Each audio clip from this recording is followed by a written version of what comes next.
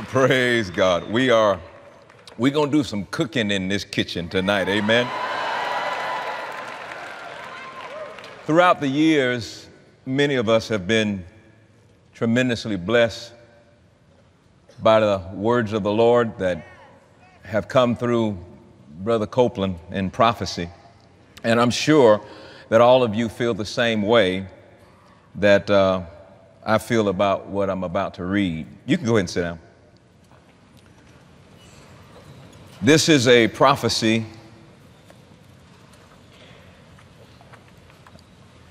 (8 17/2012) on the deck at his Steamboat Springs location at 10:12 a.m. And it says, "Stay where you are. Stay steady. Your greatest blessing ever is at hand. Satan tried to steal the word, but he failed. No one can stop my plan for you. Your faith has caused it to be set, fixed, and established. Act it out. You'll be glad you did. I'm teaching you grace. Keep it on your mind. The thing that I can do exceeding abundantly above all you ask or think is to make all grace abound towards you." And that's what is happening for and to you and your ministry and your family right now. So be blessed. Enjoy my grace. It's yours. Now, I know that word was delivered to a lot of partners and friends, and you can say whatever you want to say, but that word was for me.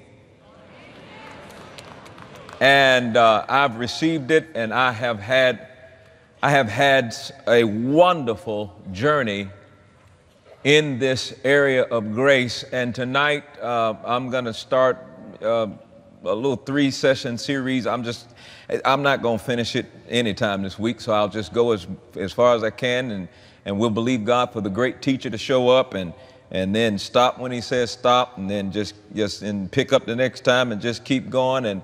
And I am so excited about what I'm about to share with you. Now, what I'm about to share with you, I'm going to submit some things to you. I'm going to lay some things out for you. You might not be able to swallow it all, but don't allow what I have to say to you tonight. Don't get mad at me and become an enemy. I'm not going to be your enemy, but don't get mad at me because I tell you the truth.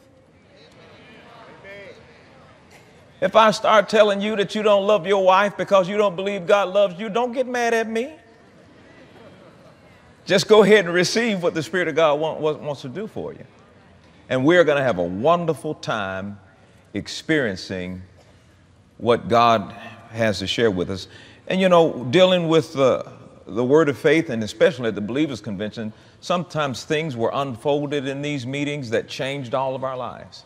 It allowed us to see some things that God was trying to get us to see. And so I'm going to put it out there for you. You're going to have to consider it.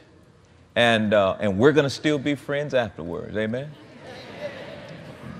Mom and them, Pook and them, all of us, we still going to be friends. All right. All right. Smile big when you say that, because you're there. Well, we're going to see first. Let's see what you got to say first.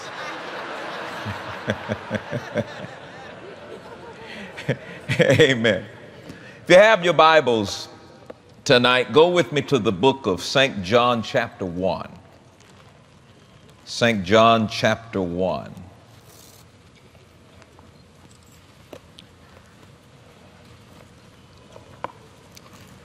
Now, I call this, over the next 3 days, we're going to talk about the Abrahamic covenant of grace.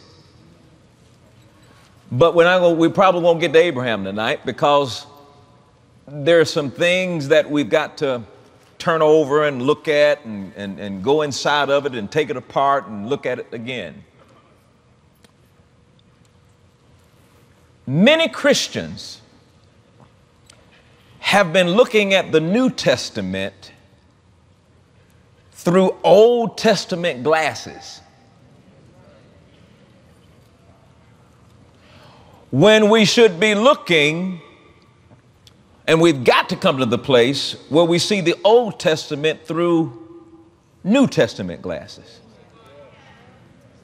Because in the Old Covenant, the Old Testament, you'll see Jesus concealed. But in the New Testament, you'll see Jesus revealed.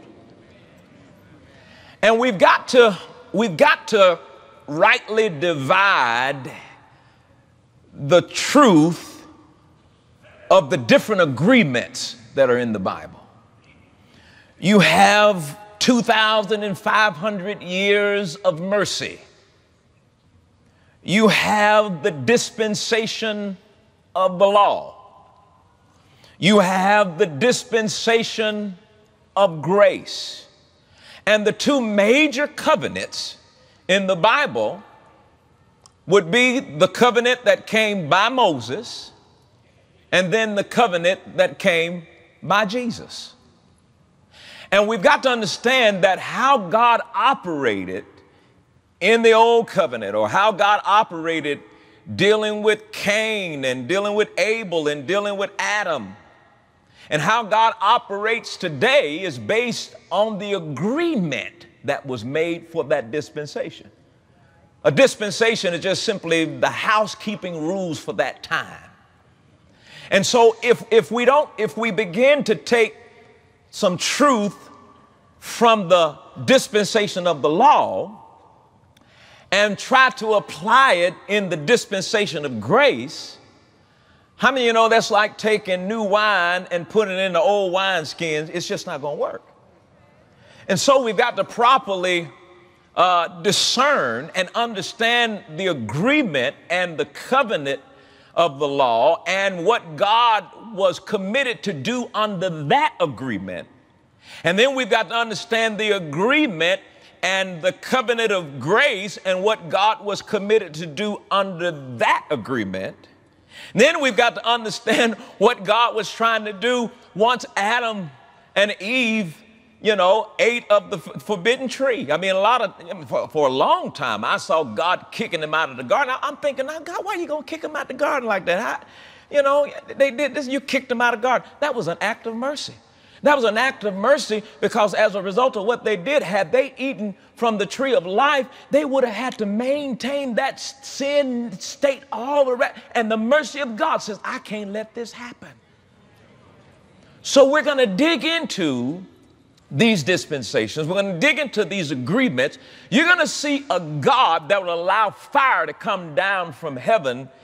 And then you're going to see under another agreement, the disciples saying, you want us to do it again? And he says, no, not this time. We're under a different agreement. If we do not understand these dispensations, and if we don't understand these different agreements, we could find ourselves operating in mixtures where we're applying a truth in one agreement under this dispensation, and it's not working. And in fact, it's not even God at that time. And you're going to see the love of God and the mercy of God like you've not ever seen before. Now, this time, what I did, I put a handkerchief in my pocket. I don't know, what's been going on, except I'm just so in love with God that I find myself just weeping in tears, not of sadness, but of joy as I get in the Word and I bump into more and more of what He has done and what He is doing. And I realize a lot of stuff God's telling me to do in the New Testament, like love your wife, like Christ loved the church. You can't do that until you learn how to receive the love that God has for you first. When you learn how to receive how much God loves you, and the overwhelming love that the Father has for you, now you can translate that love into other relationships that you have, because now you understand the love that God has for you. But if you go trying to love folks and you don't even know how much God loves you, then you're not going to be able to do it. So let's look at all of these things and let's just go forward and somebody keep up with the time for me. If it's getting too late, just let old Creflo know and we'll do what we got to do, all right? Now, let's begin in St. John chapter 1, St. John chapter 1 and verse 14. I was wondering if y'all were here this year. You didn't get me that time. I'm going to tell you that right now. I was ready for you. You got me the last time. I almost turned white the last time you did that, but you. All right, look at verse 14 here. Verse 14. Does everybody understand where we're going and what we're going to try to get to? Verse 14 says this, and the Word was made flesh and dwelt among us, and we beheld his glory, the glory of the only begotten of the Father, full of grace and truth. Full of grace and truth. John bare witness of him and cried, saying, this was he of whom I spake. He that cometh after me is preferred before me, for he was before me. And of his fullness have all we received, and grace for grace. For the law was given by Moses, but grace and truth came by Jesus Christ. So the law came by Moses, but grace and truth, everybody say grace and truth. Now they're synonymous. Grace and truth came by Jesus. And so one of the things I want you to understand here is this wonderful picture of grace and truth not just being a subject. Listen to me, ladies and gentlemen, grace is a person. Grace has a name, and his name is Jesus. And Jesus showing up full of grace, full of truth, because that's who he is. He is grace. He is truth. Praise God. And grace and truth came by Jesus, while the law came by Moses. Now, I started with the law, but I wanted to start with what's been revealed in the New Testament, and then go ahead and see what we see that was concealed in the Old Covenant, or in the Old Testament. Now, so grace and truth came by Jesus Christ, this grace.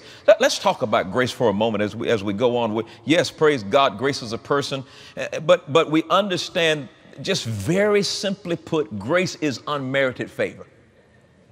That's what it is. It's unmerited, it's unearned favor.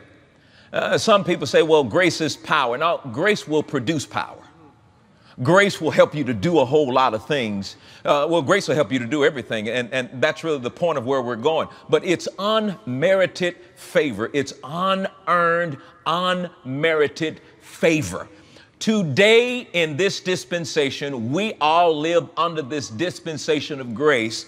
And we all live under this wonderful covenant of unmerited favor. I'm going to prove to you that we have a covenant of unmerited favor. We have a covenant of unearned favor. So that means we have a continuous access to this unmerited favor of God. And yet in the face of Jesus, we see grace and we see truth. And we have access to this grace and truth. So anytime you try to earn something, anytime you are working to deserve something, it's not grace. If you're working hard to deserve it, if you know, there's a difference between favor and favoritism. Favoritism, it just stinks with self-effort. It stinks with you doing everything you can do to get somebody to favor you. You're working hard to deserve what you're trying to get to come to you. We're talking about doors opening for you in these last days that you're going to sit down and say, dear God, how did that happen? And you'll recognize there's a loving Jesus working on my behalf. Now, I know it sounds strange, but in the Old Testament, we were working for God. But you're going to find under this covenant of grace, God's working for us.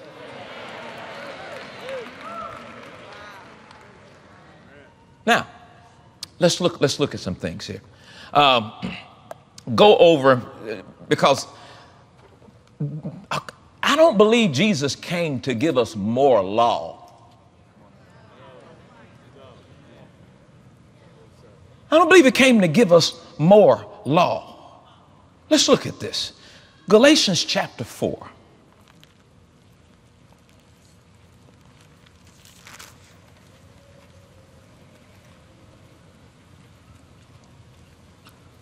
I don't believe that was his purpose. And yet we're going to see that Jesus, of course, he was born under the law so he could fulfill the law, so he could do something that no man could do. That's why he's our champion. Let's start at Galatians 4, verse 4. But when the fullness of time was come, God sent forth his son, made of a woman, made under the law. So Jesus was born under the law so that he could fulfill perfectly the law, so that he could deliver his people from the law, so that they could get a hold of how much he loved them, and then they would receive his love. And then when they received his love, then they would be able to fulfill anything that needed to be fulfilled, because love would be a fulfillment of all the law. Did you follow me on that now? All right, now watch this. But when the fullness of the time was come, God sent forth his son, made of a woman, made under the law, to what? To redeem them that were under the law, that we might receive the adoption of sons. So now listen. So I know Jesus didn't come to give us more law if he came to redeem you from the law. Literally in the Amplified, he says that he came to purchase the freedom, or to ransom, or to redeem for those who were subject to the law, that we might be adopted and have sonship conferred upon us and be recognized as God's son. So there's a ransom that had to be paid. There was a price that had to be paid to deliver those who were in bondage to the law, to deliver them from the law. And notice he says, I want you delivered from the law. I didn't come to give you more law, even though I came born under the law so that I could fulfill the law. But I didn't come to deliver more law to you. I came to deliver you from the law so you can become sons of God. And sons of God are led by the Spirit of God. So you don't need to be led by what was written on stones, because once you become a son, then the Spirit of God moves on the inside of you, and you begin to be led by the Spirit. You see, the law can tell you not to commit adultery, but it can't help you love your wife. Something interesting about the law, while it is perfect, cannot make you perfect. The law, while it is holy, cannot make you holy. In fact, this whole deal about being a son, let's back up a little bit. Let's back up to Galatians chapter 3. Look at this. Because this is one of those areas where we've looked at it one way, and it may be all right, the revelation that may have come over the years over it, but I want to look at it exactly how it's put here.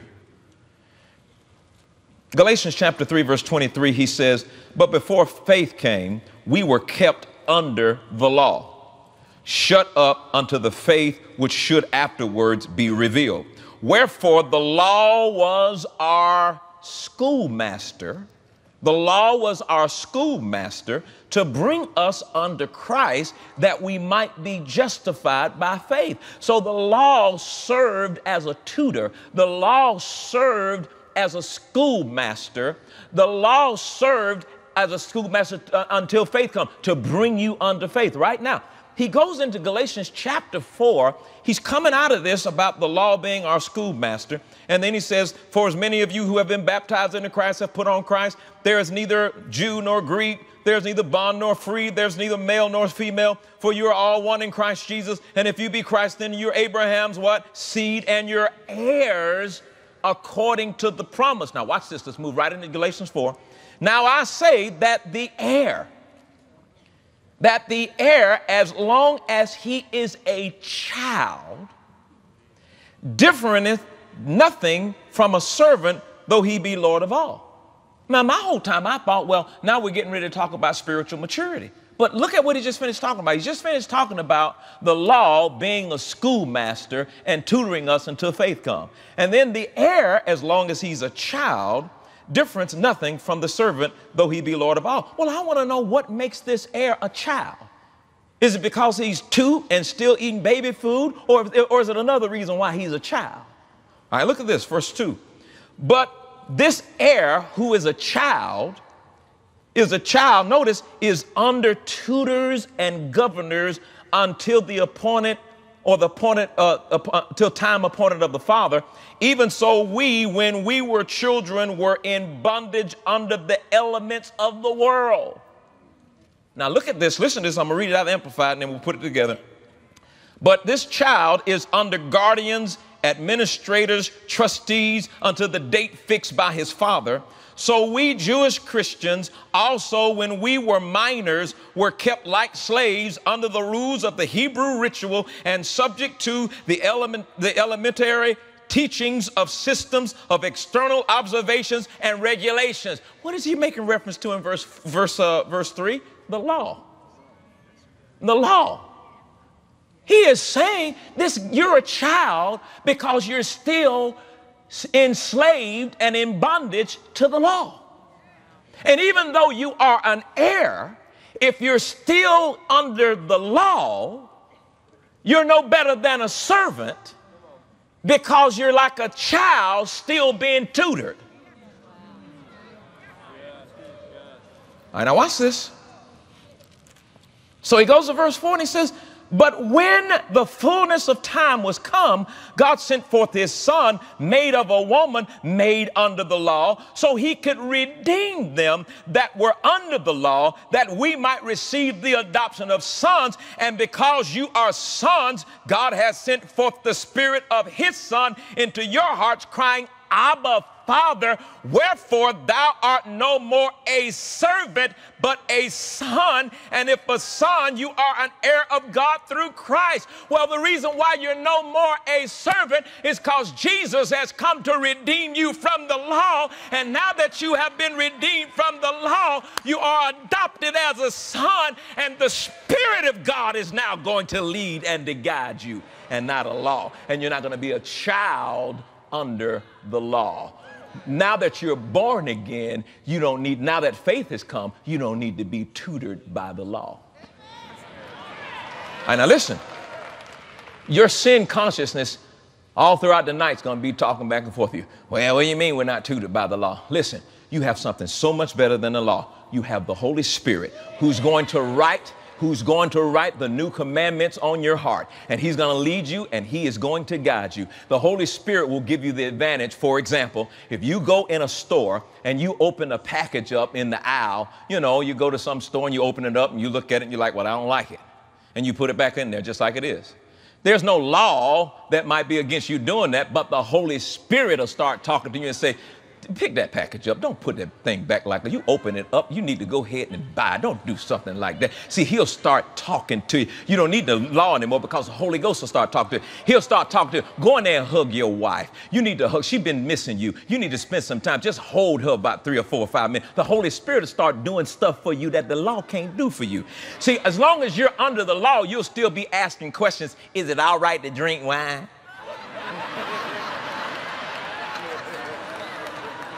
But once you're no longer a child, then you can ask the Holy Ghost. Holy Ghost, can I drink some wine? See, that's between you and the Holy Ghost will start taking you step by step. See, as long as you're under the law, you're looking for a rule and you're looking for a regulation to try to justify what you do. And God is trying to bring you out from under being led by a law so you can be led by the Holy Spirit so he can take you into deeper waters.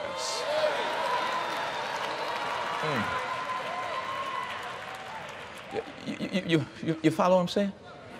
So listen, for some reason people think, well, you know, he's talking about grace. That means you can go and act wild and just do anything you want to do. I don't know what kind of grace you've been talking about, but the type of grace I'm talking about, listen, the grace of God, when you really get under the grace of God, you don't sin more, you sin less.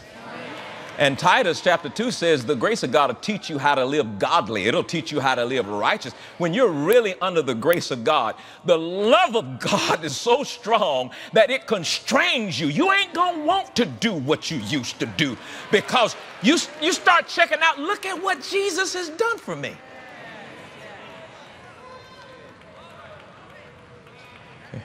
Everybody with me? So we're delivered from the law. Now, as a result of the ransom that was paid, as a result of what Jesus did, our relationship with the law has changed under this covenant of grace as a result of what he did. We can't keep mixing it. We cannot keep saying, I'm saved by grace, but I live by the law. You can't keep, and that's what we keep doing. Oh, I've been saved by grace, but I live by the law. I live by meeting the requirements of the law. I live by my own self-effort. See, the law was all about do good, do bad, get bad. Right. Right. And we're still doing that, in a sense. We're still doing that. We want, see, you still think that God is good to you because you're good. God is not good to you because you're good. God is good to you because God is good. All right, let me slow up. So let's look at our relationship now as a result of what Jesus has done, this relationship to the law according to the New Testament. Let's go to Romans chapter 6 and let's just kind of go through this real quick. Romans chapter 6. Is everybody with me? I want to take you on the journey with me, and if I got to make sure you stay on the bus. Romans chapter 6. Let's look at verse 14. Let's read verse 14 out loud together. Ready? Read. For sin shall not have dominion over you, for you are not under the law. For you are not under the law. Did you notice sin shall not dominate you now that you're under grace? Sin shall no longer dominate you now that you're under grace. Now, it was dominating you under the law. It was. The more you tried your best not to cuss, trying to use your own willpower not to cuss, and Jesus wasn't nowhere in trying to help you not to cuss, you was just going to try to make yourself not cuss, you cussed the more. So, under this dispensation, for sin shall not have dominion over you. Why? Because we're not under the law. We're under grace. So there's something we can expect now being under grace, that we're not going to be dominated by sin. Why? Because we're under grace. All right, now look at Romans 7. Let's check this out. Verse 4. I always like to read the whole thing on this one. This is so good, this parable here. Verse 1. No, you not, brethren, for I speak to them that know the law, how that the law has dominion over a man as long as he liveth. For the woman which hath a husband is bound by the law to her husband, so as long as he liveth. But if the husband be dead, she is loosed from the law of her husband. So then, if while her husband liveth, she be married to another man, she shall be called an adulteress.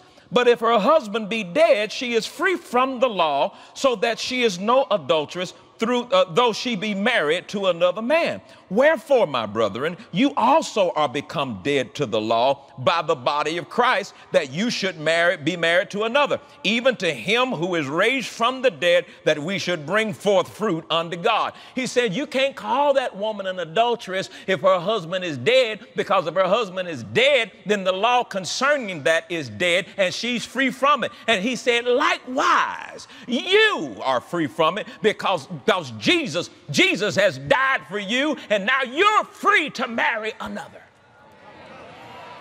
Who? Jesus.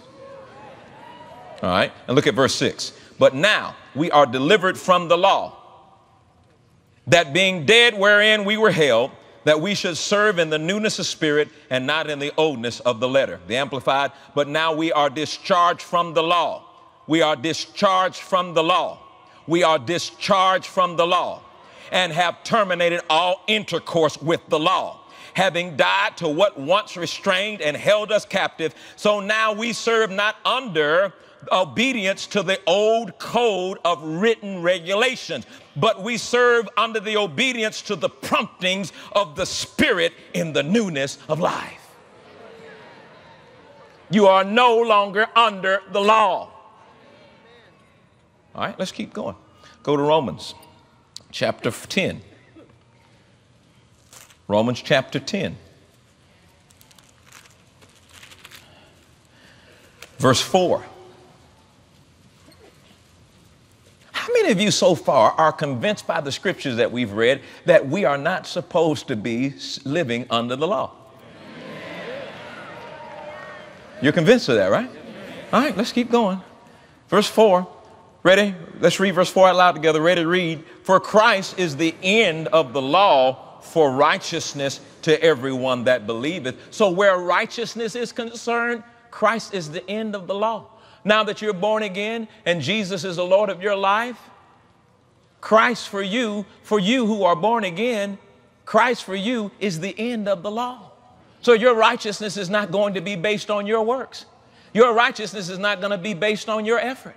Your righteousness is not going to be based, your righteousness is going to be based on Jesus. We've got to have more faith in what Jesus has done for us than we have more faith in what we're doing for Jesus. All right, let's keep going. Galatians chapter 3. Galatians chapter 3, verse 10. Let's look at 10 and 13. For as many as are of the works of the law are under the curse. For it is written, cursed is everyone that continueth not in all things which are written in the book of the law to do them. In other words, if you're convinced in living by the law, you got to make sure you do all of it.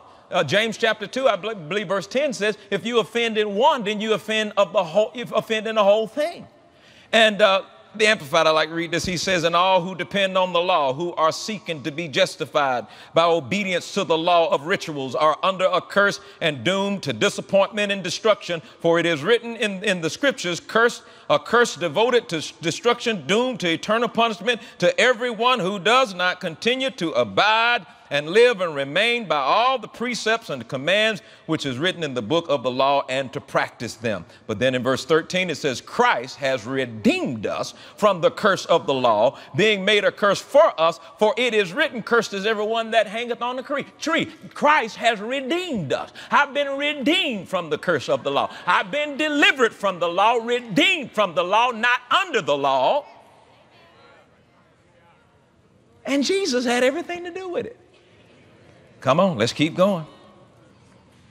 Galatians, while we're there, look at verse 19. Now, Galatians verse 19, from this perspective, is going to tell us the purpose of the law.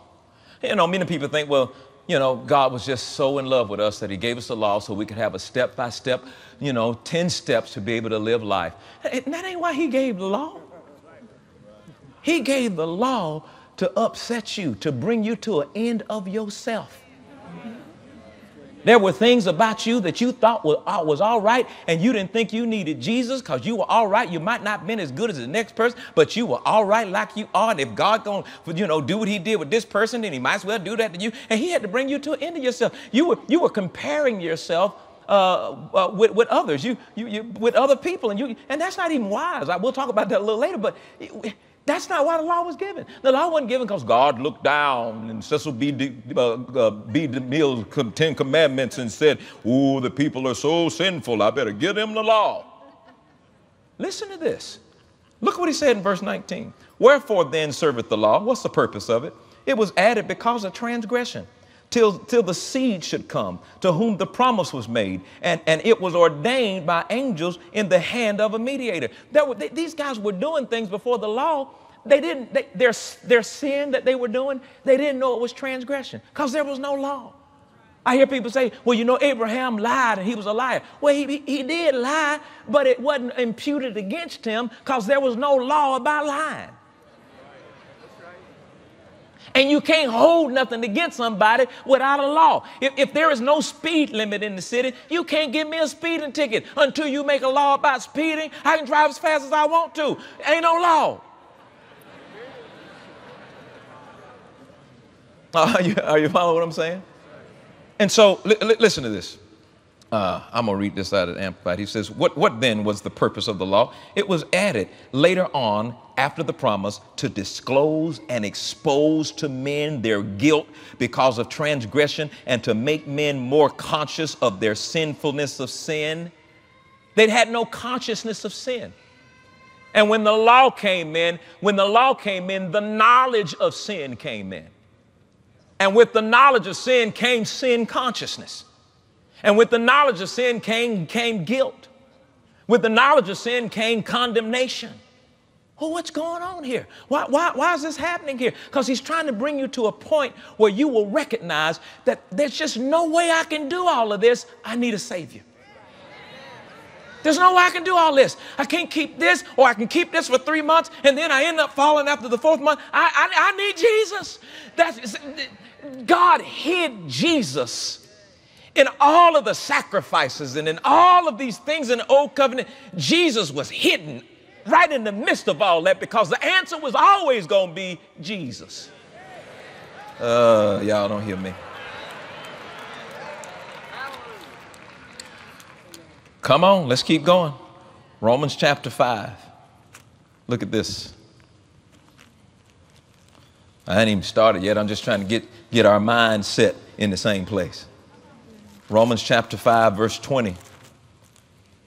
Now look at this. He says, moreover, the law entered that the offense might abound or increase. But where sin abounded, grace did much more abound.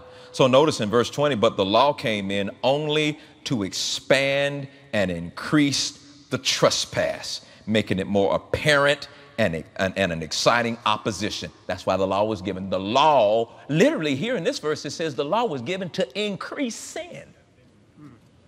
It wasn't given to stop it. It was given to increase it, to make it more apparent.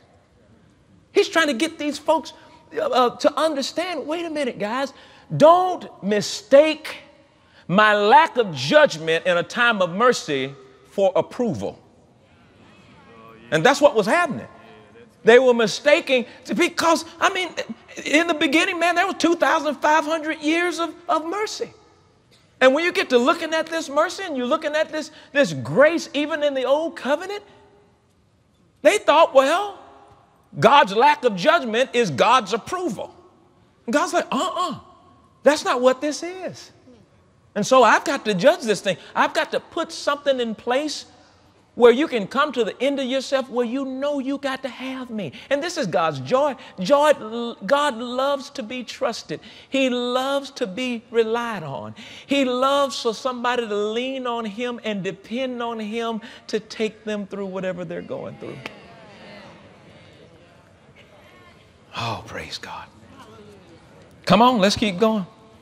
I ain't ready to preach yet. I still got to keep talking about this. Romans 7 and 9, almost. Romans 7 and 9.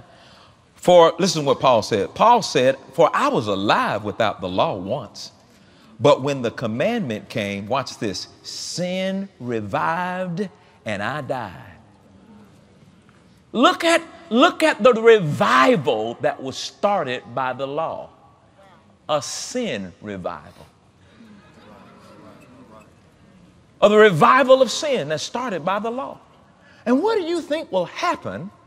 And basically, in a lot of churches, it has already happened.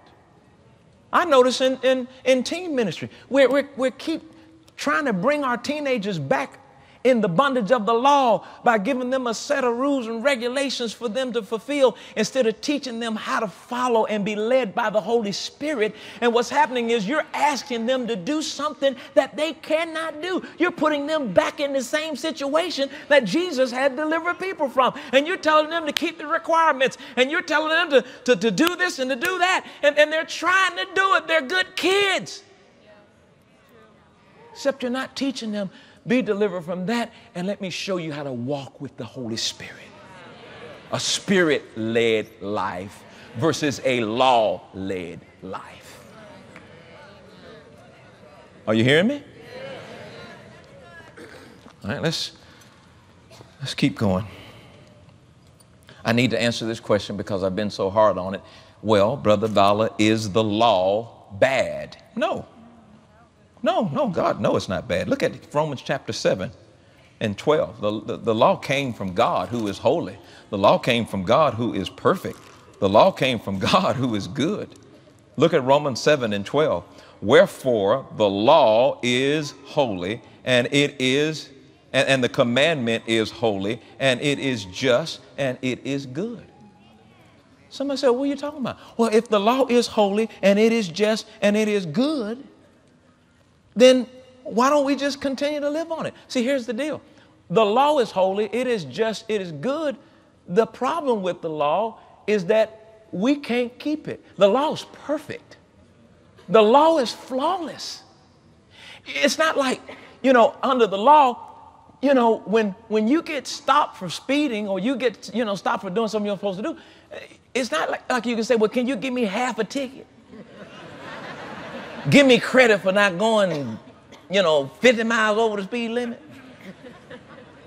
You understand what I'm saying? It was good, it was right, it was perfect. It could never make us good, it couldn't make us right, it couldn't make us perfect. But that was the flaw, that was the fault of the law, the fact that we couldn't keep it. And God didn't want us to be at that disadvantage because he loves us so much. Look at this, and then we'll look at some other stuff. Look at Galatians chapter 2.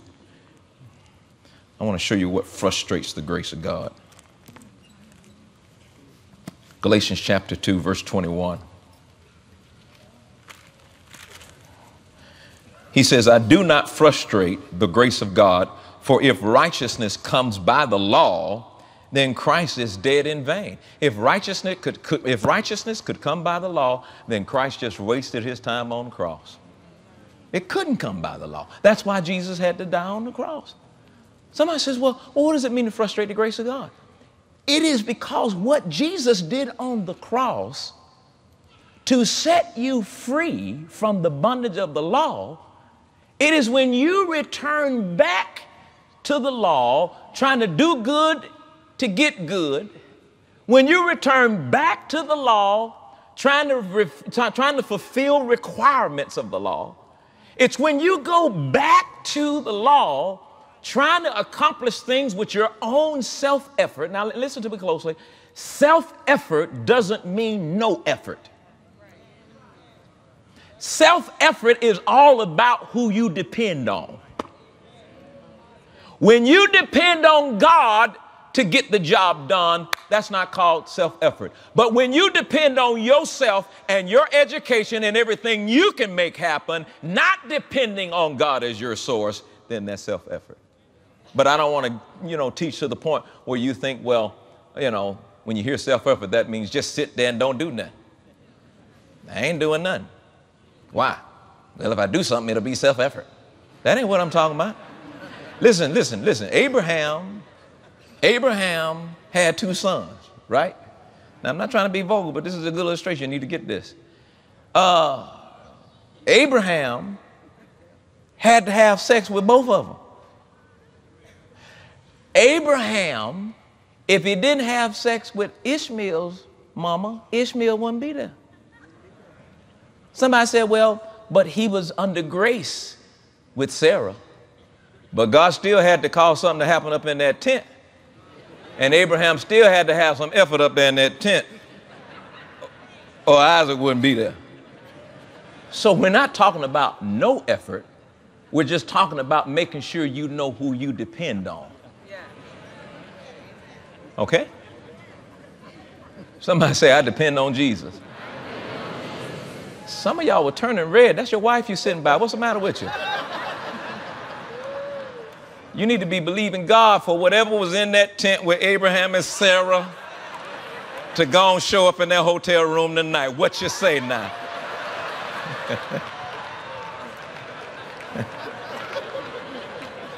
Okay.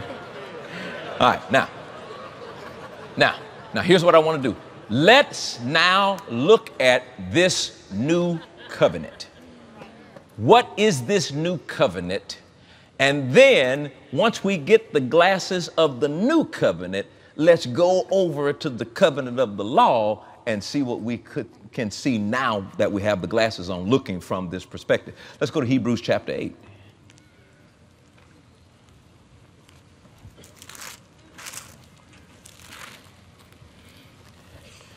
I had to learn as a pastor, and it's not with all pastors, but I had to learn as a pastor and where we started our first church that, I was a Baptist preacher. And in the Baptist church, we would have to tune up when that Hammond organ came on because we just couldn't teach and go from scripture to scripture because people didn't want that. They wanted to have a little sugar with their meal. Amen. And so we were taught that we had to go to the cross and we had to put him on the cross and we had to take him down to the grave, and we had to go there for 3 days and 3 nights, and then on the third day, early Sunday morning, we had to raise him up. You understand what I'm saying? Then we had to seat him on high, and hallelujah, and one day he's coming back again. Oh, Lord. But what happened was, what happened was, in the black church, black folks had been hooped at and moaned at and shouted at for so long, they wasn't hearing nothing, and they were just sitting there nodding, waiting on the show to start. Hallelujah. Ha. And so one guy did a little experiment. He came in and told the other preacher, said, I bet I can make your church shout, and I ain't even got to preach out the Bible. And he started preaching just on pots and pans. And he told the church up. He said, on Thanksgiving morning, Mama get up and get the pots, oh Lord, out of the cabinet. And then she would take that butter and grease that pan. Lord. And after a while, when she greased that pan, she set the oven on bake 450. Oh, Lord. Then she stuck it in the oven. You don't hear me, y'all. And the Hammond organ, da-na-na. Oh, Lord, da-na-na. And shouting, told the whole church up, and didn't say no word, didn't say nothing about Jesus, didn't say nothing about nothing. And so we realized black folks been shouted at, they've been moaned at, they've been groaned at, but they got to learn something. You got to learn something. So I had to calm myself down so I could turn from scripture to scripture to say, here it is, read it. See it? You see it right there? Let me explain this to you. Let's go to the next point. And let me explain this to you. Because if you don't listen, you got to know what to do when the devil show up. He not going to move just because you shout, moan, and groan. You got to know what to apply in your life to get some victory in your life. So that's why I teach the way I teach. I have to take my time and show it to you, because it was just one black folks. Some of these white folks were trying to do the same thing in the Assembly of God, and you weren't learning none either.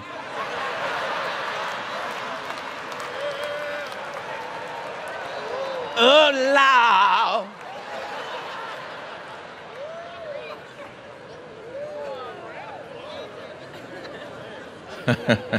Oh, I done got too honest tonight. I'm gonna got too honest now. I'm gonna get letters for that. I ain't gonna read them. Don't even waste your time. Don't even waste your time. I'm not gonna read them. Well, I'm gonna write you a letter. I'm gonna Facebook you. I ain't on no Facebook. I don't do Facebook. I hire somebody to put them scriptures up there. I don't even want to look at Facebook. Ain't nothing wrong with it, but I can't handle all that. I don't understand to this day why people want to put all their business on a social network and let everybody know what's going on. I don't get that. I don't understand. Maybe that is a sign that I'm getting older, but I don't understand why you would want to walk out and say, going to the store, buying some meat, leaving town for 5 days. Now, if I'm a crook, I'm going to go to Facebook to see who I'm going to rob. And now they got pictures, and you're showing all your business on it. And it just, when we have things at the house, I got to check all of our younger relatives out, because I got to make sure who got phones. Y'all know, don't take no pictures here. Don't take no pictures here. You just took a picture of me. Don't put that picture nowhere. I didn't have to do that before, but now you got to do that, because people be knowing what's going on in your own house, because you got pictures in Instagram and all that, So I just ain't a part of it. I started to get a beep and just turn my phone back in.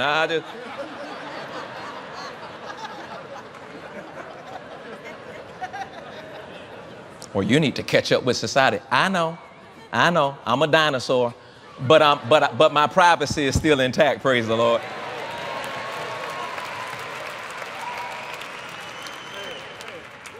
At least I hope y'all might know something more than I do, amen. All right, now, let's look at the New Testament in light of everything. Do you understand now our position with the law, right? All right, well, we are not under the law, but we're under what? Grace. We're under the dispensation, the housekeeping rules of grace. All right, now watch this.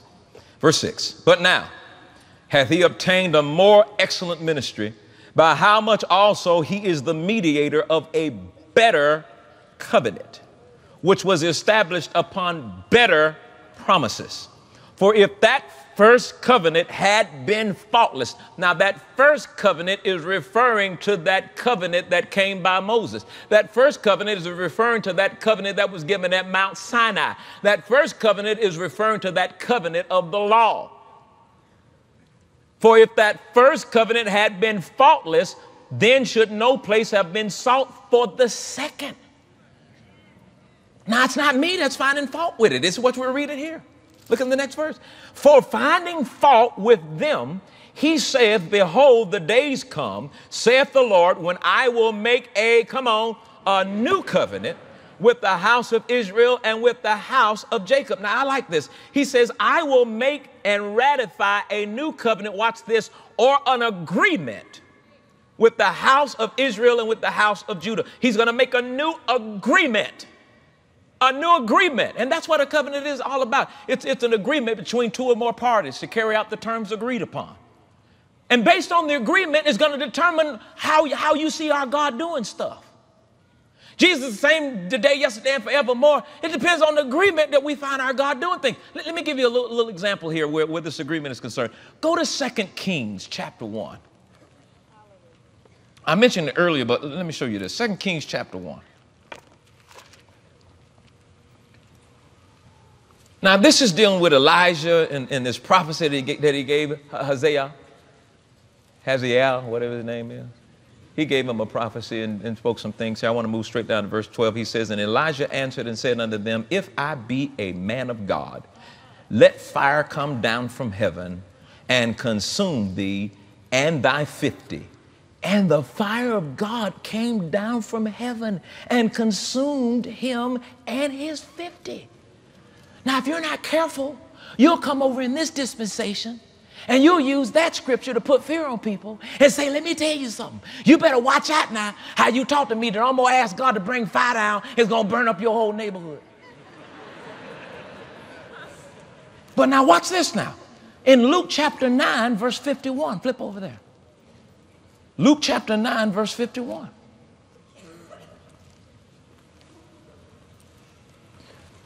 Verse 51, here's James and John being rebuked by Jesus. Verse 51, and it came to pass, when the time was come that he should be received up, he steadfastly set his face to go to Jerusalem, and sent messengers before his face, and they went and entered into a village of Samaritans to make ready for him. And they did not receive him, because his face was as though he would go to Jerusalem. And when his disciples, James and John, saw this, they said, Lord, wilt thou that we command fire to come down from heaven and consume them, even as Elijah did? But he turned and he rebuked them and said, you know not what manner of spirit you are of. You don't know that you are from the spirit of the law. Look what he said. For the Son of Man is not come to destroy men's life, but to save them. We don't have to burn them up. They can get saved now. They can get born again now. We're under a different agreement now than they were under in 2 Kings. In 2 Kings, that judgment had to come to pass. But right now, Jesus has taken all of your sins and it's been imputed on him, and men can get born again and they can change and the Holy Spirit can transform them. You seeing that? Now, go back to, where were we? Well, I got you all over the place. Hebrews 8. Go back to Hebrews 8. All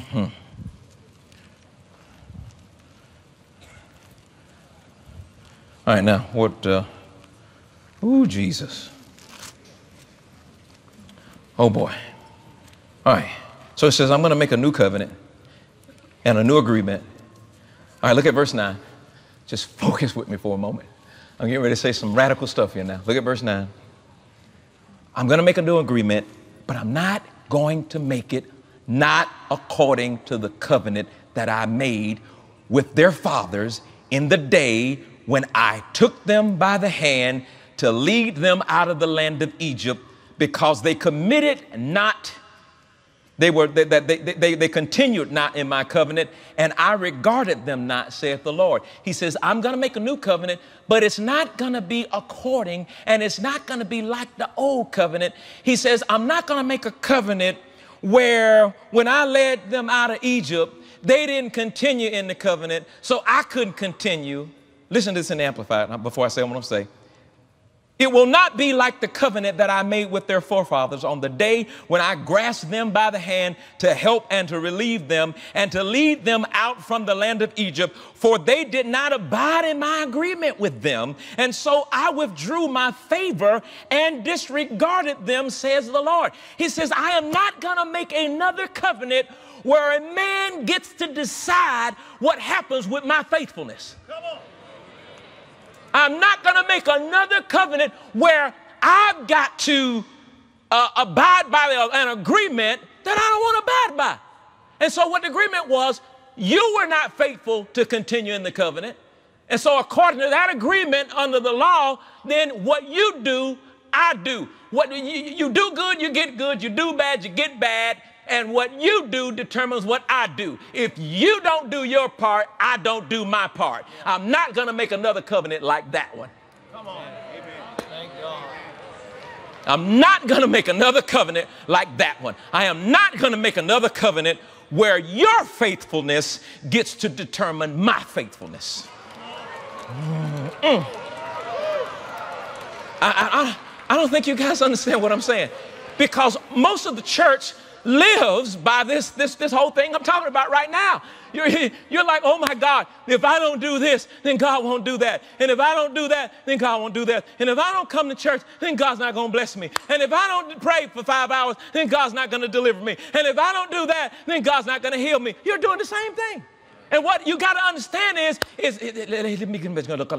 got to show it to you first. I got to show it to you first. 1 Timothy chapter 2. 1 Timothy chapter 2. I got to show it to you first. See, I have to calm my own self down. God did something so amazing here, ladies and gentlemen. 2 Timothy chapter 2. 2 Timothy chapter 2 and verse 13. He did something so amazing here. It blew my mind when I saw it. He took man out from the center of the agreement and made him the beneficiary of his faithfulness.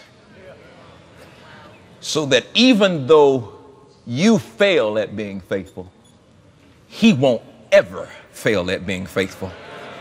And he will be faithful to you even when you're not faithful to him.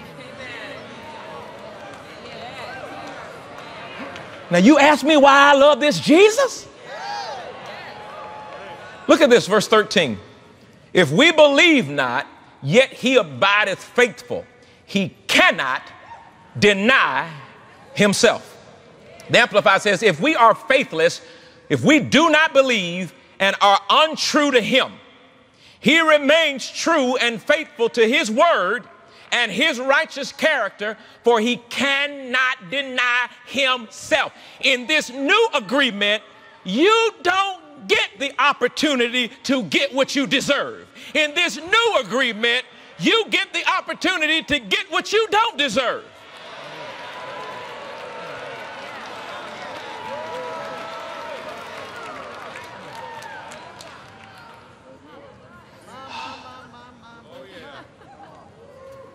God is faithful, man. God is faithful. You understand? God is so faithful. And listen, he's so faithful. And this is the thing that'll get you, man. He's so faithful that you know when you didn't deserve it. and that undeserved favor shows up anyway. That's the stuff that you receive his love, and that's the reason why you ain't got to worry about going and sinning more, because look at what he did. Look at how he loved me even in spite of myself.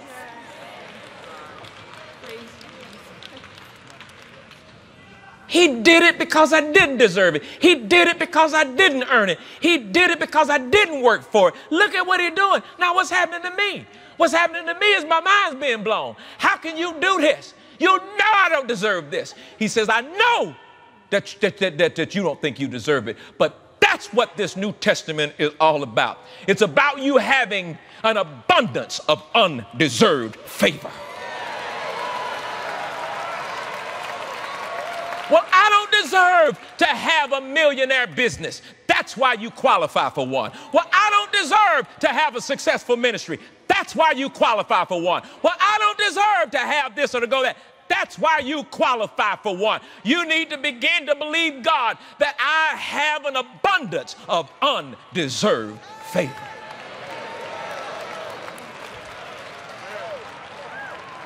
Now watch this, watch this. Go back to Hebrews. Go back to Hebrews 8. Hebrews 8. Hebrews 8. Hebrews 8.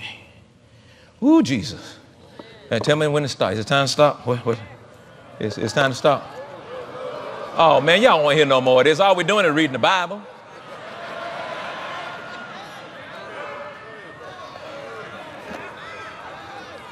Ooh, Jesus. Look at this. All right, so he's not going to make a covenant according to the old, because the old covenant of law, that's what that was about. The old covenant of law is you had to work to deserve it. The old covenant of law, you had to work to deserve to be righteous. You had to work to deserve to be blessed. You had to work to deserve to prosper.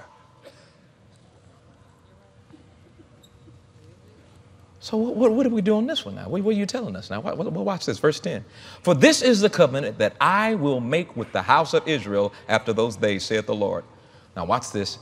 I will put my laws into their mind, and I will write my laws in their hearts, and I will be to them a God, and they shall be to me a people. Now, so far we see, I will. Look at him. I will write my laws. What law? The law of love, this new commandment. I'm going to write this law of love on your heart. I'm going to write this law of faith in your heart. I'm going to write this royal law of love in you. I'm going to write it in you. I'm going to write it in you, and I'm going to write it on your mind. And then he says, I'm going to be your God. You know what it means when God says, I'm going to be your God? When you're sick, he's going to heal you. When you need to be delivered, he's going to deliver you, because he is committed and faithful to be your God. I said, God is faithful to be your God. I said, he's faithful to be your God. So whatever situation you might be in tonight, you've got to know that a faithful God has committed himself to your life to be your God. Emmanuel is with you. God is with you. He is with you. He is in you. He is for you. He is one with you. Who can be against you when God has committed himself to be your God?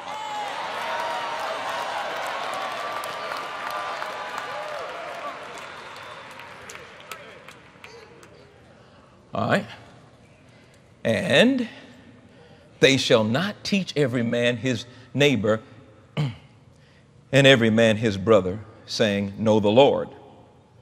For all shall know me, from the least to the greatest. God says, I'm going to teach you to know me. God said, here's what we're going to do. I'm trying to get this thing back to a personal relationship between me and you. And I'm going to walk with you. And I'm going to talk with you. And I'm going to walk and talk with you, not because you're flawless. I'm going to walk and talk with you because I'm faithful. Do you understand that the first murderer, after he killed his brother, God was still talking to him and protecting him and sticking up for him and saying, now you made a bad decision and that's going to cause some stuff to happen, but I'm going to be there for you. I got you covered. I'm going to put a mark on you, and when they see it, they know not to touch you. Now, that mark was not a mark talking about, well, the mark that Cain had on him was the mark that God put on him because it was a curse, and that's where black people came from. Black people didn't come from that mark. What's the matter with you? I ain't got no curse on me. Black people didn't come from no mark because Cain killed his brother. That mark was a mark to be seen by everybody to let them know, don't touch this dude, though God gonna get you. I mean, all my life I heard, the black man is cursed. I mean, look at Cain. Cain was the first black man. He's put the little mark on him and the black spread all over his body and all of that kind of stuff. And we bought that lie.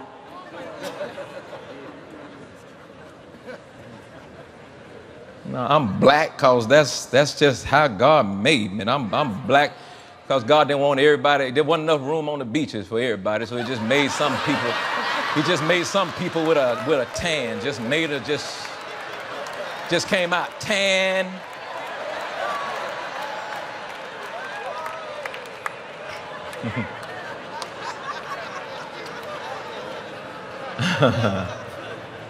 All righty then. All right, now look at verse 12. This is the key. Verse 12 is the key to the New Testament operating in our lives.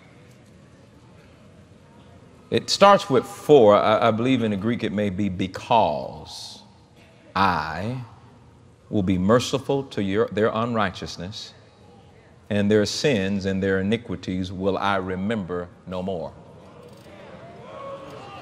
Now hold on. I will, because you will believe that God has been merciful to your unrighteousness. And you will believe that your sins and your unlawful deeds He remembers no more. I will write on your heart. I will write on your mind. I will be your God if you will believe that I have been merciful to your unrighteousness, and your sins and unlawful deeds I remember no more.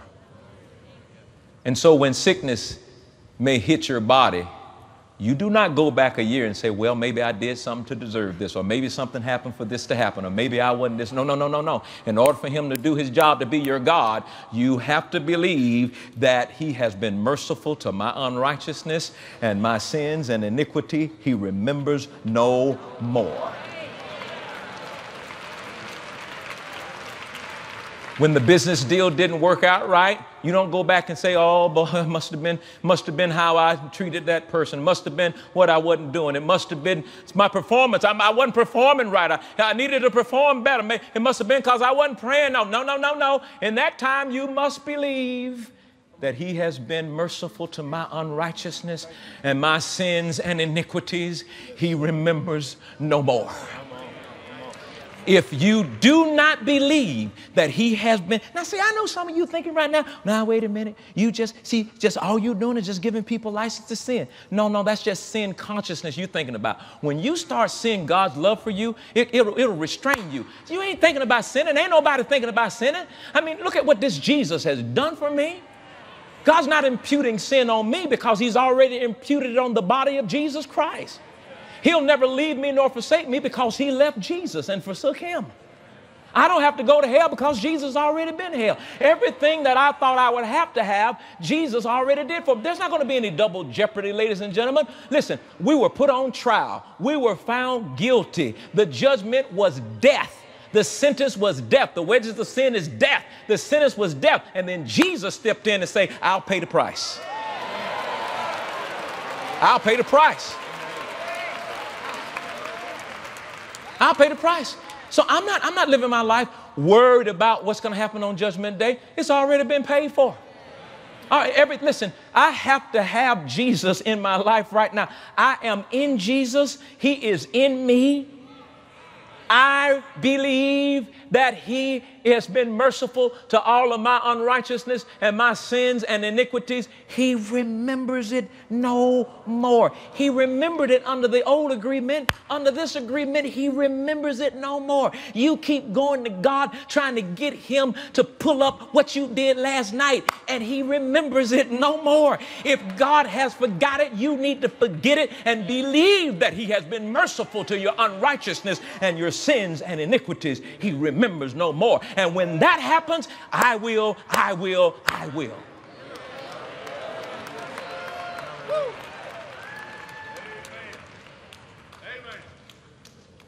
But for some of us, we're still dealing with, well, what about the sin? Well, what about this? Oh, Lord, I kind of know what Paul meant when he said, I got some things to tell you. You can't handle it, though. You can't. Nobody. Listen, let me tell you right now. Your decision to sin will not unravel your righteousness, but it will unravel your life. Every time you make a decision to sin, it's going to unravel your life. Well, praise the Lord, the blood cleanses me. Yeah, but the po-po will arrest you.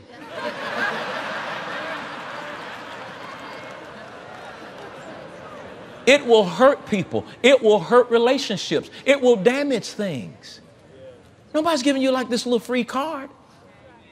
But there's something that happens when the sky is the limit and you choose Jesus.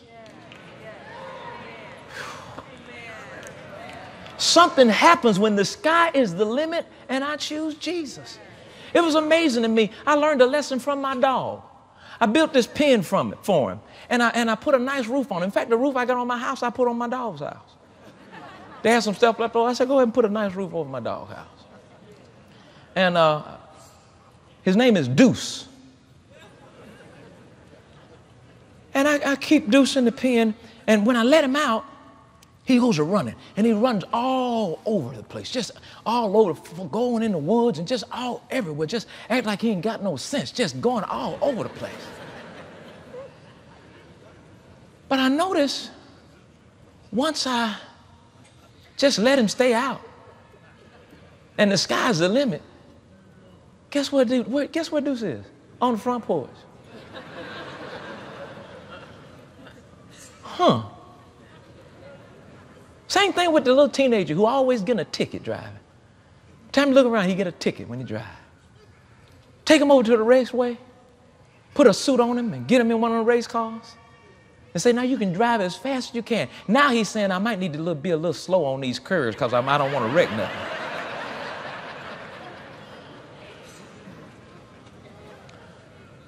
I believe that we serve a God that wants us to want him. Yes. And not just to do the religious things to purchase some fire insurance. But I'm saved because I'm in love with a Jesus who paid the ransom so I can go free. I'm saved because I'm in love with a Jesus who has been merciful to all of my unrighteousness. Listen, ladies and gentlemen, I don't know about you, but I, Creflo, $1.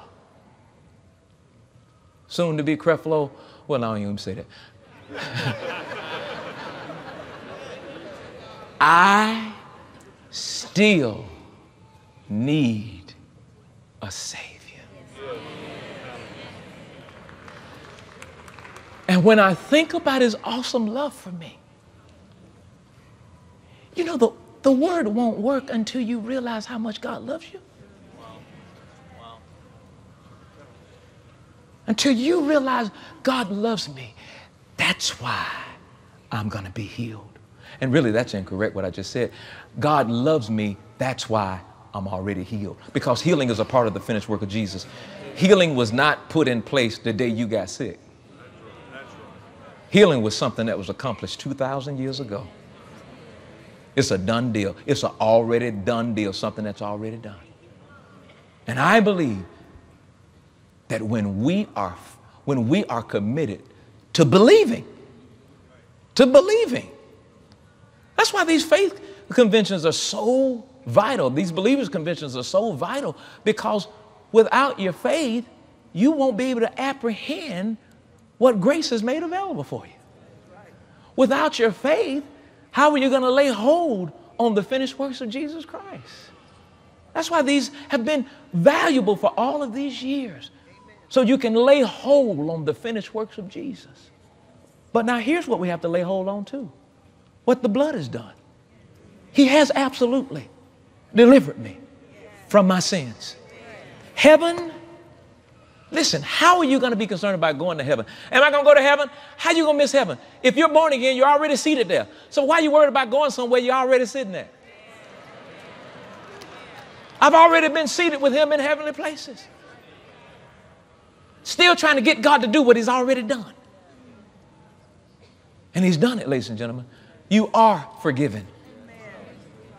He has been merciful to your unrighteousness. Your sins and unlawful deeds, he remembers no more. Now, instead of you being so sin conscious, where you leave from this place wondering, well, Ben, but what about sin? But what you trying to say then? Are you trying to say that we can just go out and do anything we want to do? See, that's that sin consciousness you got. And you're missing the whole picture. Look at what this love has given you. Receive his love and you'll receive the necessary restraints. You'll receive the understanding of how to live godly because you're focused in on a God that loves you so much that he paid a ransom for you before you were even formed into a fetus. Yes. He will not impute sin unto you. Why? Because he's already imputed it on his son, Jesus Christ. And it's a done deal. Now, I know there's still some of you in, well, I got to earn it. Well, I still feel like I got to work for it. Well, I still feel like I got to pray 90 hours. No, I'm not telling you not to pray, and I'm not telling you not to cooperate with the things of God. I'm just trying to show you that God's trying to get us to a place where we can be led by the Spirit. And he can begin to teach us and train us and walk with us on a day-to-day basis and show us things that the law couldn't possibly show us. The law is inferior where it comes to being led by the Spirit of God. And that's what he's trying to do. Get you to a place where you can live life being led by the Spirit. That's what it's about. And there's a whole lot of things we need to talk about. I guess my time up because everybody walking now, so I guess I need to stop. They're like, well, you know, we love you, Pastor. You can stay all night if you want to, but I'm finna go home. I ain't ate yet. Did you get anything out of this tonight?